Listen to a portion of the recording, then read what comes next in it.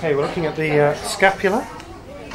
So to look at the scapula, we need to come laterally to the point of the shoulder. The point of the shoulder is the last bony prominence on the top of the shoulder, the superior aspect of the shoulder. So once we get to that point, in this case here, then that's the acromion process of the scapula. So we'll mark that on. And we know that's quite flat. And the acromion process actually, as it moves posteriorly and as it moves medially, it becomes the spine of the scapula. So we can follow that posteriorly until we can draw that on a little bit. And what we do is we walk along there with our fingers. We walk along the spine of the scapula. And so we're just feeling above and below.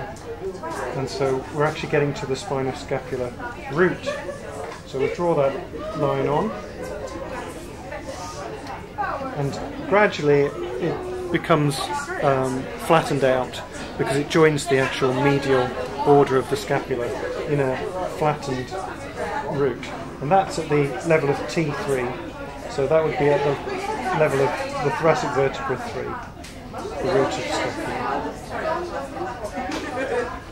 Now, trying to feel the actual medial border, we can draw that in. And if we move inferiorly, we get down to the inferior angle. So the inferior angle can be drawn in just like so.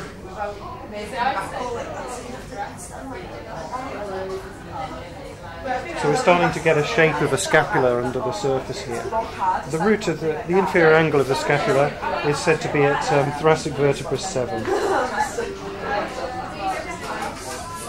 Now, it's difficult to feel the actual lateral border of the scapula, but we know that it's in a triangular form, and it comes up to the glenoid at this point here.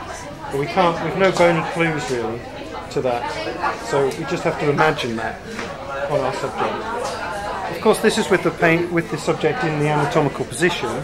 If we actually get the subject to put their arm over their head, then things change quite dramatically.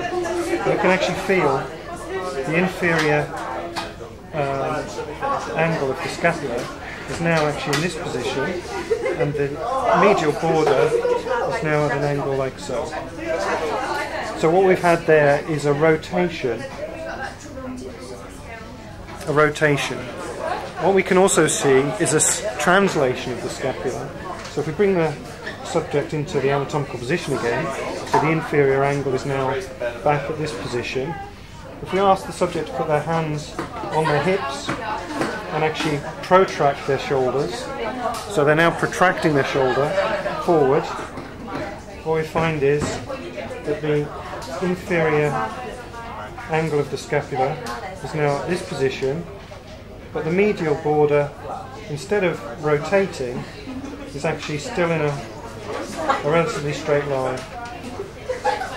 So now we've had a translation of the whole scapula away from the midline. And this is the position we use for a chest x-ray to move the scapula out of the way.